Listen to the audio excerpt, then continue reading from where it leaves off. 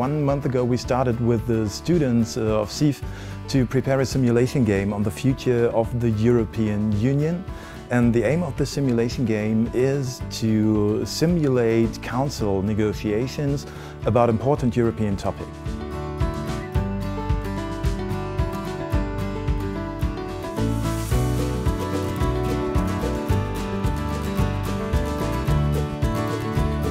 We were like different countries, so we had to speak between each other and find a solution in different areas, so in 3 areas, so the security policy, the immigration, and also about the institution.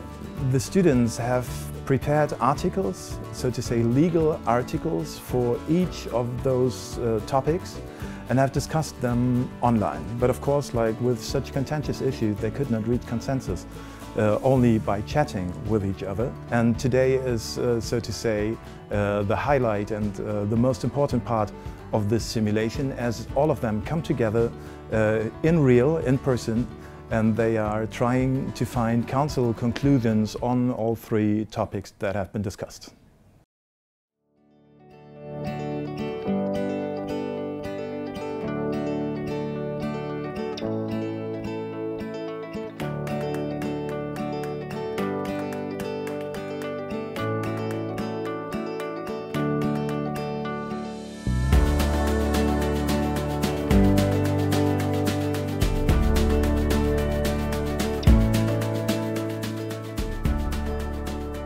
My role was President Charles Michel, so I will say that I felt the responsibility to try to find a compromise, and I learned a lot on this issue.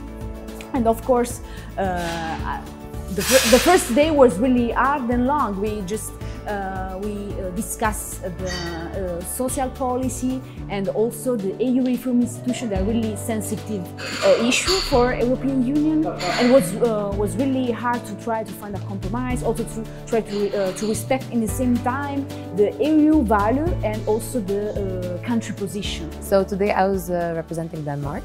I was Mette Frederiksen, as you can see. It was a really complicated position because it's a very sensitive one, because Denmark is not part of the Eurozone, which means that considering monetary policy, they will disagree with a lot of things. Denmark is also a country that likes to keep a lot of sovereignty for itself and does not want to delegate. But as was seen in the very heated conversations of today, most countries believe that the EU is built on cooperation, on coordination, and thus it is hard for Denmark to keep its position because it has to do so in a very diplomatic way. So without shocking other countries, showing that we still want to cooperate. We're totally going towards social benefits, but we don't want to do it the same way you do. We want to keep our own benefits. I was like representing Frédéric Bernard, the head of state of the Council, the European Council, and I tried to manage with the structure for the debates. For example, like it's really hard, like when people like don't speak. It's really important to allow everybody to speak and like to respect the time. Like 2 minutes for each delegate seems like quite necessary.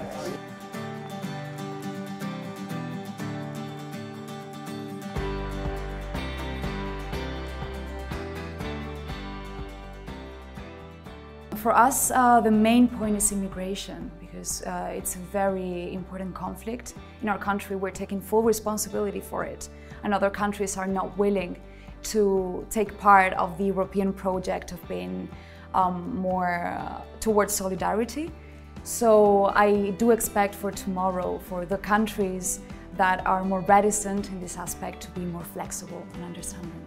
So really, Denmark is, I think, trying to divert the attention from further integration and further cooperation for the European Union. What Denmark wants is that we work on issues that are now problematic, such as migration, security, climate change, increasing research and increasing funds towards research.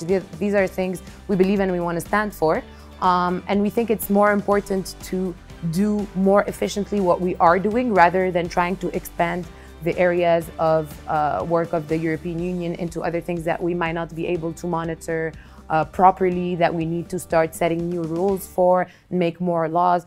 We believe that actually, the social policies should remain a competence of national governments, and it shouldn't be enforced from the EU level. Up until then, we were in accord until Germany decided to enforce that clause.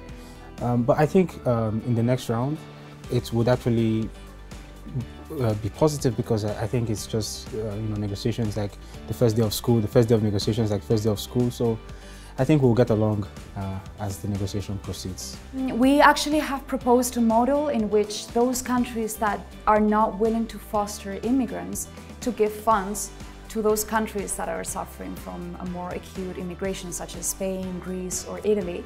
So we do expect that every country has something to give to the European project, especially on integration and immigration.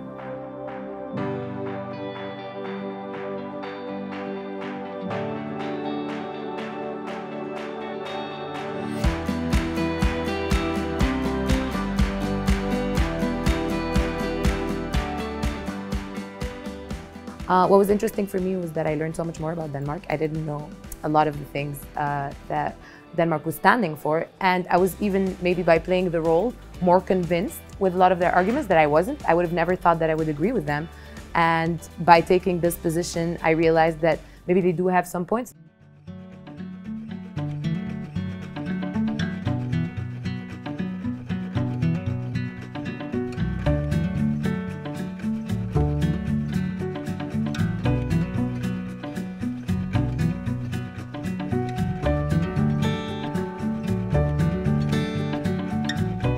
But the aim is, of course, to understand the topics that are being discussed, to also understand the institutional setting that lays behind it, but it's also all about soft skills, so learning to really negotiate in such situations, being able to work on detailed legal texts together in different delegations. That's all part of it, as well as negotiation. I think what really makes a good negotiator is about really listening to each other and trying to find a common solution or a common goal, and really fight for this idea. So for the future of the EU, I think every member state has an idea what to do and what to achieve, and we have to really focus on these big goals.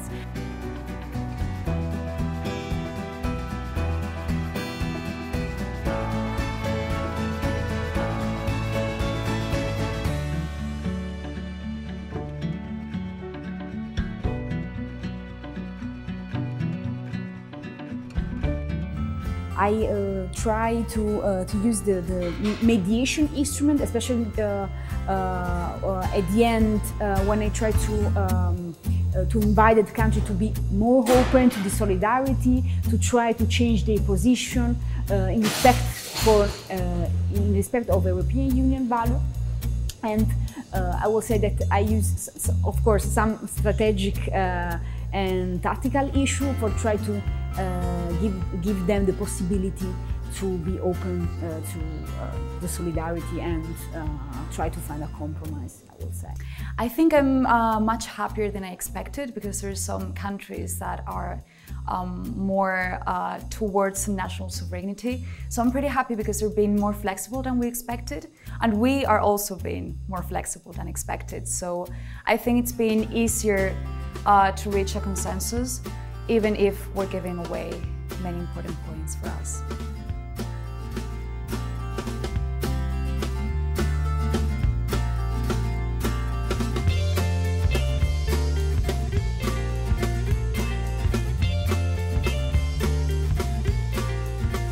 The phrase of Europe is like unity in diversity, and some countries want to keep this diversity because it's beautiful to be united in diversity. And a lot of countries were able to compromise, and I was really happy with that, but sometimes it's really hard. Yes, I have a better understanding of how negotiations go on, why they take so long, and why it's so difficult for countries to agree. I will say that the most important European value is the cooperation, of course, and not only inside the European Union with each country, but also I will say that we can say that the European model is a model for international community. when we talk about the cooperation. So I will say that cooperation, I think, is the most important value of the European Union.